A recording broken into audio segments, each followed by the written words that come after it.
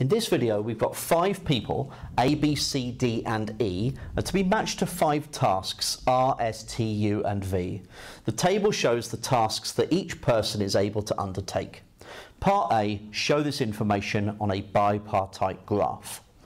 Okay, so what we're going to do is we're going to have some nodes A, B, C, D, and E. And I'm going to label them.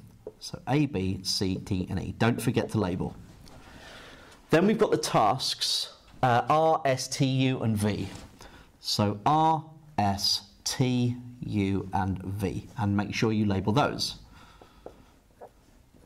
Okay? And then we're just going to do dot to dot and join these up. So A can do R and V. Now I would definitely use a ruler to do this. So R and V. Then we've got B can do R and T. R and T. Then we've got C does T and V. So T and V.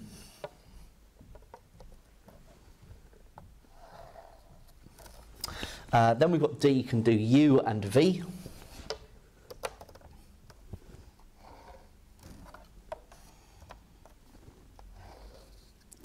And then E can do S and U.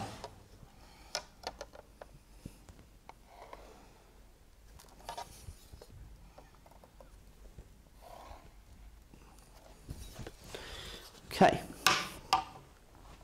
Right. So that is my bipartite graph, that's part A. Part B, find a complete matching such that each person is matched to a task. So that's my part A. My part B, I need to match up A, B, C, D, and E with a task.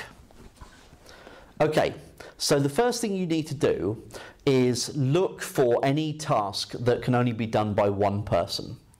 Now, in this case, we have one, and that's E. So E can do task S, and they're the only one that can do that. So E has to do S in order to make a complete matching. So that means E and S are dealt with. So that means that E can't do U.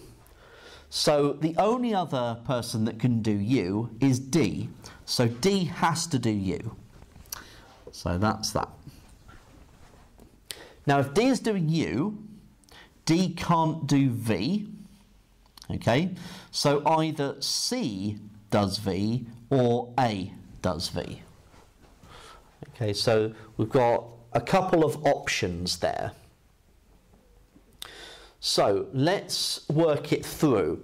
So if C does V, that means that T would have to be done by B, which means that R would have to be done by A. Okay, and so that works out.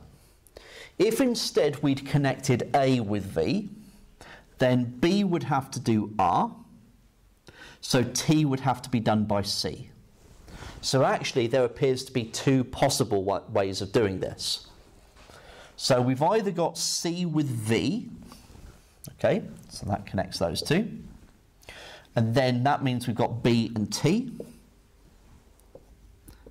and then we'd have A and R. Or alternatively, okay, we were forced with D and E to have U and S. If instead, so we matched up that one and that one, didn't we? Let's get rid of that one and that one. Okay. If instead we'd had A and V, okay, then we would have had B and R, and then we would have had to have had C with T. Okay, so there are 2 variations, 2 possible ways of doing a complete matching here. So the question is just asking to find a complete matching, and either of those 2 answers would be perfectly fine.